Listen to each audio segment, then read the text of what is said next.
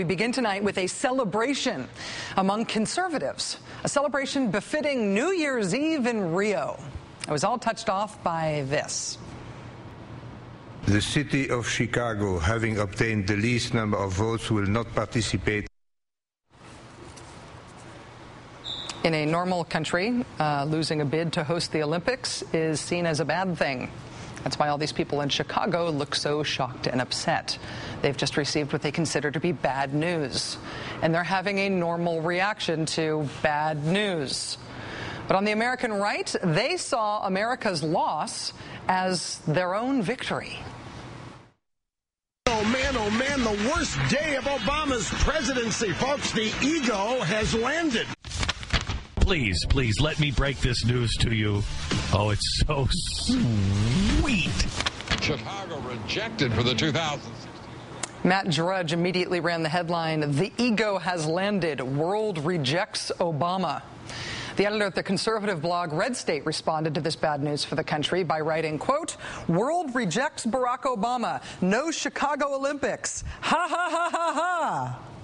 And the conservative group Americans for Prosperity literally applauded America's defeat. If anyone cares, Chicago is out.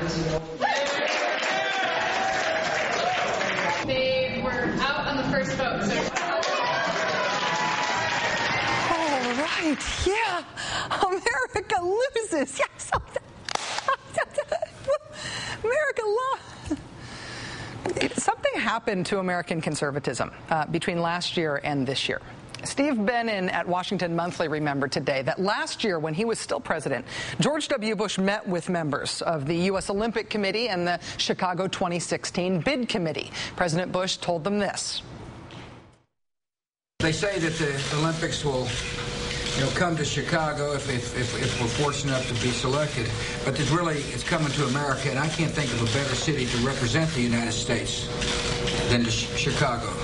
President Bush went on to tell the bid committee something you'd think would be totally uncontroversial. President Bush said, quote, "This country supports your bid strongly." You'd think that would be a given, right? That it would almost go without saying. Well, not today, not this year, not with America's conservatives now. The conservative website Newsmax today reacted to the news by tweeting, "Chicago pwned," which is internet speak for being humiliated, roughly. Popular conservative pundit Michelle Malkin reacted by writing, quote, "Game over on Obama Olympics. Next up, Obamacare."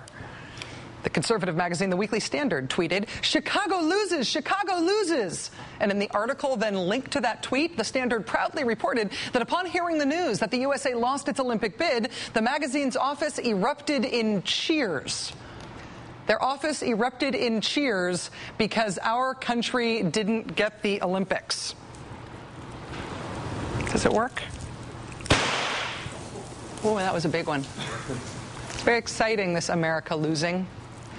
All four countries that were finalists today to host the Olympics sent their heads of state or heads of government to make the pitch for their own country. Spain's King Carlos, Brazil's president, Japan's prime minister. They all made appearances before the Olympic Committee, as did President Obama. And after returning from Copenhagen, our president today congratulated the city and the country that won. He congratulated Brazil on their victory. One of the things that I think is most valuable about sports is that you can play a great game and still not win. I believe it's always a worthwhile endeavor to promote and boost the United States of America. Who would think that would become a controversial assertion in this country? Joining us now is Democratic Congressman Danny Davis of Chicago. Congressman, thank you very much for joining us tonight. Well, it's my pleasure. I'm sorry that your city and our country didn't win the Olympic bid. You must be very disappointed. Well, I'm disappointed, but also I know that Chicago is the city of the big shoulders. People here have a tremendous amount of resiliency. We'll bounce back. I was thinking to myself, back when I was a kid, there was a year that the Yankees did not win the World Series. We didn't win the championship every year that we had Michael Jordan. But we'll make it. We put forth a good, solid, honest effort, and the results just didn't come out the way we wanted them to. I know that a recent poll showed that a huge majority, 84% of Americans, supported Chicago's bid, Chicago hosting the 2016 games. I have to ask you, what do you make of so many prominent conservatives quite literally cheering today when they heard that Chicago lost? It's the strangest kind of patriotism that I've ever encountered. I mean, I am stunned and absolutely amazed that individuals who will wrap themselves in the Constitution, the history of the country, but would express joy and glee because the country did not win the bid for the Olympics. Plus, I've never encountered anywhere in my life where you have a referendum on political leadership based upon whether or not you were able to bring the Olympics to your country or to your city. So I think it's grasping, going way out beyond the pale. And I know that not everyone in Chicago, it wasn't unanimous that everybody in Chicago wanted to have the Olympics there. I mean, it is a huge undertaking for any city, and so it comes with any measure of controversy. But I actually wondered today if you felt like that reaction on the right, people cheering against Chicago, conservatives rooting against Chicago, might end up unifying Chicagoans, if only in defense of their own city and their own reputation. Well, I think that's going to happen. Chicago is a great city. We are proud of the effort that our mayor and the committee put forth. We are pleased that our native son went on the line himself, and he and the First Lady of our country went and made a pitch, but it just didn't work. The odds were kind of against us.